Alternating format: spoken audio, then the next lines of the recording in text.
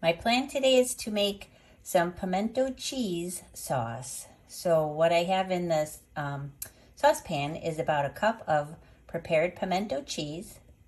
And then I'm going to add, I don't know how much exactly just yet. That looks like maybe 2 tablespoons of half and half. I have the heat on really low, and I'm just gonna kind of keep an eye on it until it comes together into a cheese sauce. I may need to add more half and half. I'm not sure, I'll see how it goes, but that's the plan right now. It's actually come together really nicely. I have not added any more half and half, and the cheese is melting quite nicely. So I'm going to continue to stir, keep it on a low heat.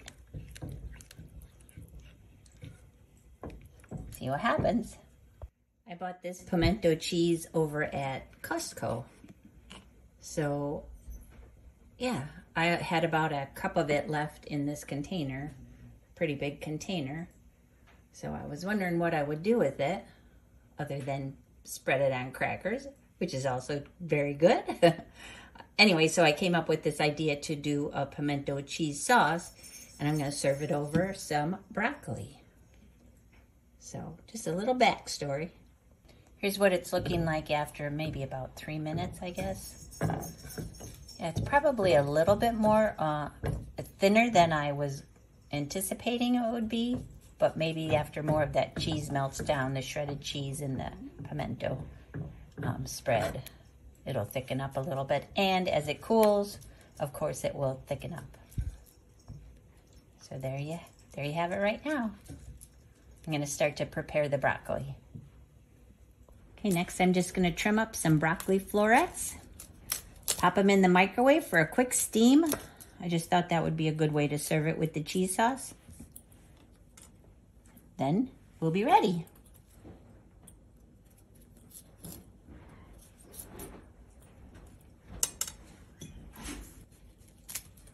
This will be a nice low-carb, keto-friendly, I believe, vegetable side dish.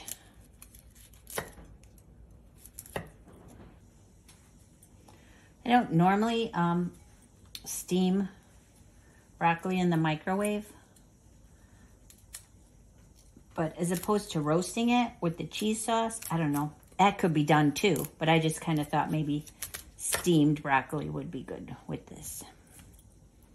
So there we are.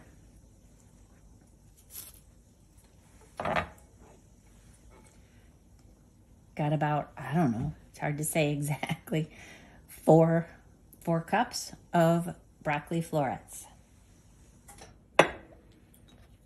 And I'll pop them in the microwave on, I think, high power for a couple, 3-4 minutes. I don't want to overcook it. Then it's ready for a cheese sauce. Yay! Pimento cheese sauce, that is. Next, cover the broccoli with some plastic wrap and pop it in the microwave with a little vent hole. Like I said, for maybe like 3 minutes, and then I'm going to cook it down a little, just a little bit, and then season with salt and pepper at that point and see how it looks. So off to the microwave. Okay, this is after 3 minutes on high power. Oh wow, you can see it's turned a nice brighter green than it was before. So I'm going to season with a little salt and pepper, not too much. I don't want to take it too far. I'm going to say it's maybe like a half a teaspoon of salt. And I'll do a little less of pepper, maybe 1/4 teaspoon of pepper. Give it a quick stir, and then I'm going to add it back to the microwave because I can tell just from the feel of it, from stirring, it still has a little ways to go. Not too much, maybe just another minute. And I did cook it on high. And see how much it cooks down? Yeah. So there we go. 1 more minute. More time. One more minute and then we're ready for the cheese sauce. Okay, so I switched to a whisk just to kind of get the extra lumps out. It may still always be a little lumpy. It's hard to say for sure, but anyways, whisk it, whisk until it's nice, smooth, and creamy. Okay? Oh yeah, this is gonna be good. I am a broccoli fan. So this recipe can also be made with frozen broccoli. You know, cook it first, of course. But I think that would work just fine. But in this case, I happen to have the fresh, and I do love fresh. So there we go, nice and hot, piping hot. And now for the delicious pimento cheese sauce. Okay, let's do it. Oh yeah. Oh yeah. This will be good.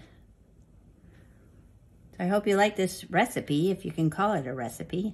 It's kind of just a quick way to use up some leftover pimento cheese should you happen to have any. And of course you can make your own pimento cheese. I've done it before.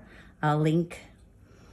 I've made pimento mashed potatoes. Gosh, those were good. But I'm going to link a few things in my website. So, oh, I hope you like this. It's going to be amazing. So, have a good day, everybody. Take care. Bye. Visit me at kudoskitchenbyrenee.com.